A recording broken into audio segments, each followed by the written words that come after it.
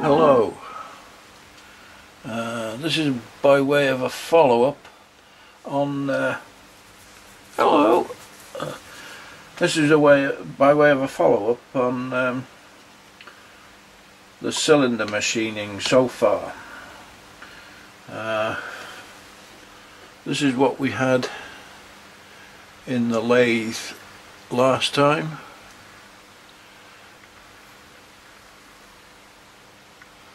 And that's as far as we'd got. So what I decided to do today was to lap the cylinder. Can't see if you can see, it looks quite smooth now. I've lapped it using a homemade expanding mandrel. It's got a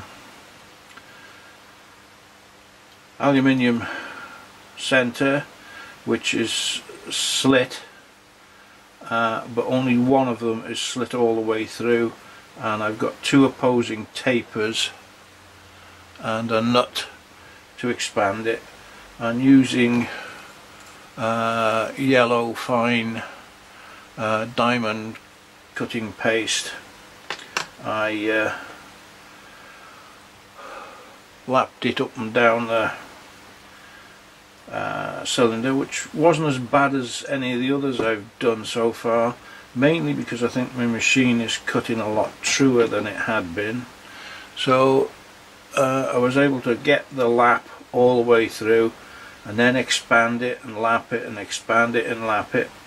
But one of the good bits of luck I had was when I was making the other engine, I was trying pistons and counter pistons to get it to run, and although I'd got a blank piston that we were contemplating on using, I did in fact find the thing that just dropped on the floor. Oh,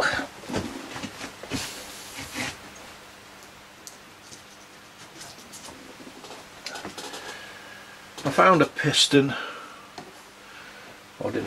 I had a piston that I'd previously made for the other engine that was just starting on the bore. So I decided to lap this in, and this time, instead of lapping in the blank and then machining the piston off it once I thought it was right, I just lapped the piston in.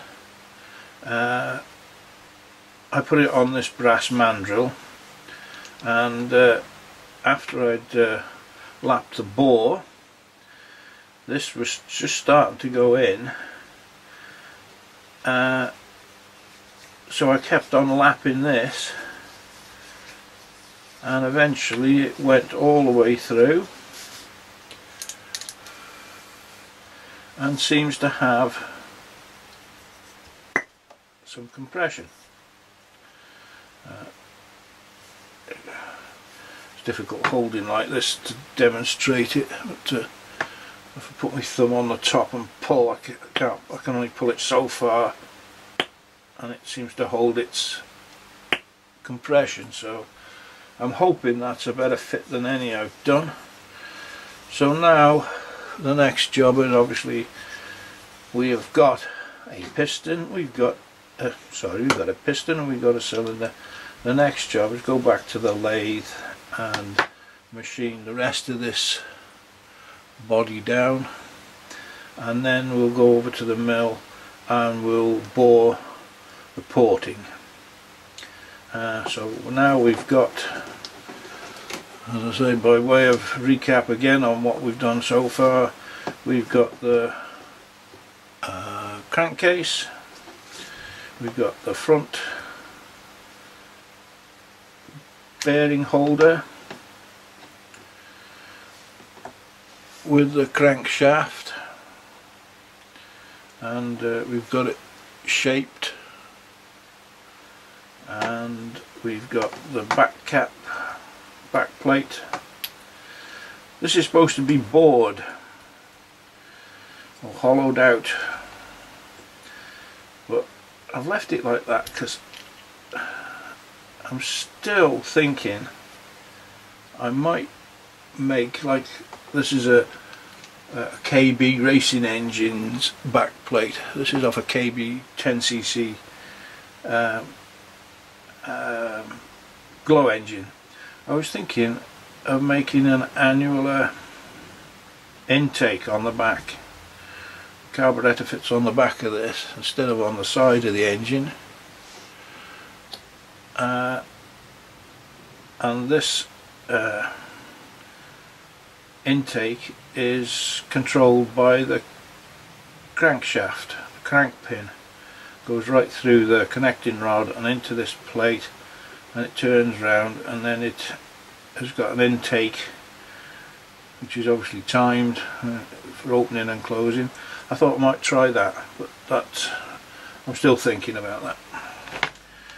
So, as I say, we've got the back plate, got the crank case, got the front bearing and crankshaft, and now we've got our cylinder.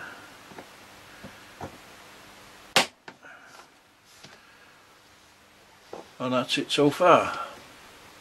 Starting to look a little bit like an engine.